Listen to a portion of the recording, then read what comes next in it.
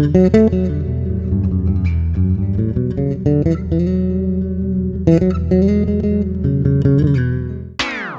really pretty sounding, right? With those 9 chords, the major 9, the minor 9. So now I'm going to move this to the key of C, just so you can see the relationship between what's minor, what's major. And sometimes in the accidentals, you can see the flats versus the naturals. Okay, so in the key of C, so that's the arpeggio that we're going to play first. So a major 9 arpeggio, if you will, but adding another chord extension on top of that. So we have the 1, 3, 5, 7, 9, and then like the 5th, the octave of the 5th, right? So that G would be the 5 of C major. Okay, so we have natural notes, C, E, G, B, D, and then we have G at the top again. So for the minor 9, or the minor 9 chord, we'll be playing the root note C, the minor 3rd, so the flat, the E flat, the regular 5, here's another flat, B flat, here's a natural D, and then we're going to be playing that. Just for this case, I like how that 4 sounds, or that suspended like sound, or 11 would sound. So that's our chord extension. So we have 1, 3, 5, 7, 9, 11 for this arpeggio.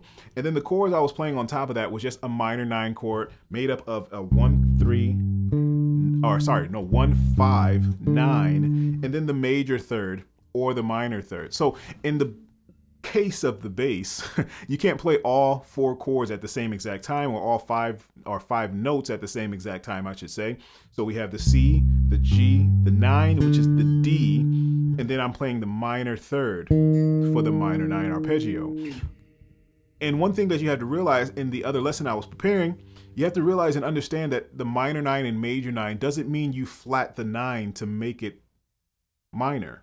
Okay, so the other elements inside of that arpeggio or inside of the scale changes the chord. So in this instance, the 9, the minor 9 chord, what you have to do to alter that is flat the 3rd and flat the 7th. The 9 actually stays the same between the major scale and the minor, right? That 9 will stay the same. So in this case, I have a C, G, D, and then a minor 3rd on the top, which will be my E flat. Okay, so I'm just playing that an octave higher. So for the major 9, all I would do is keep those same notes, keep that 9 the same, and then I have to raise the 3rd to make it a natural. So I have this on the top to make that an E natural.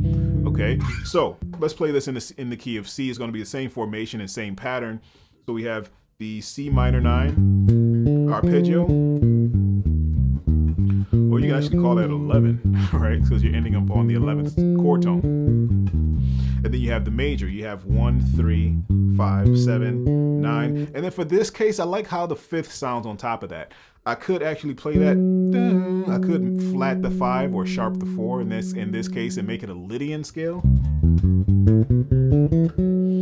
So to have that Lydian sound. But I didn't want to do that because there's a similar exercise that I like to do that sounds just like that. So I was trying to switch it up just a little bit. So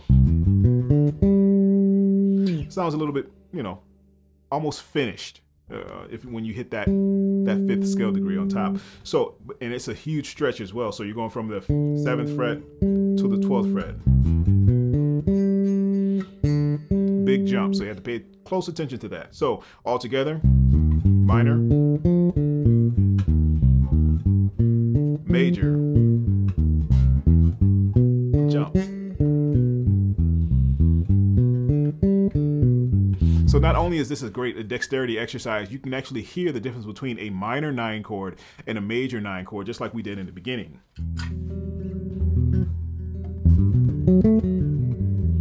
Right?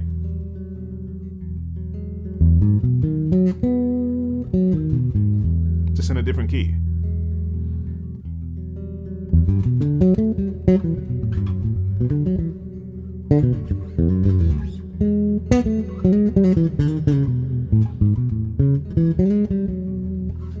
Yeah, this stuff is very fascinating to me when I learned it, and it's very confusing at first if you don't understand the rules. So make sure you got this down packed. I'm playing this exercise in 5/4, 4 times over for for the minor 9, 4 times again. for the major 9, okay, and just playing that back and forth, ascending and descending.